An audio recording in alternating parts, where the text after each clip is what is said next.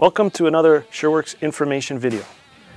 My name is Tim McCursey, and I've been around the industry for in excess of 25 years. I've been involved in writing standards, improving standards to ensure that people are using the proper product when working at heights in the industry.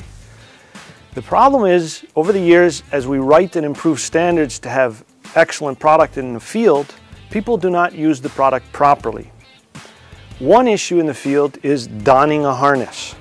If a harness is not worn properly and you fall into it, you could seriously hurt yourself or be killed.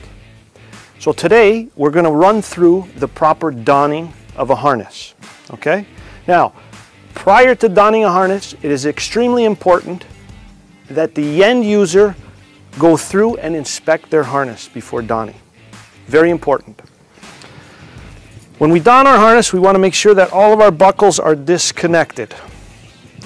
We simply put the harness on over our shoulders. We connect our chest buckle. We connect our leg buckles. We ensure that our dorsal D-ring is positioned between our shoulder blades at the back. Now we can feel that, or we can have a buddy help us position it. Once that's done, we position our chest strap. We want it mid-chest. If it's too high and we fall into it, it could choke us. If it's too low and we do a head-first fall, we could fall out of it. So positioning the chest strap is important. We then position our leg straps and adjust our leg straps to fit.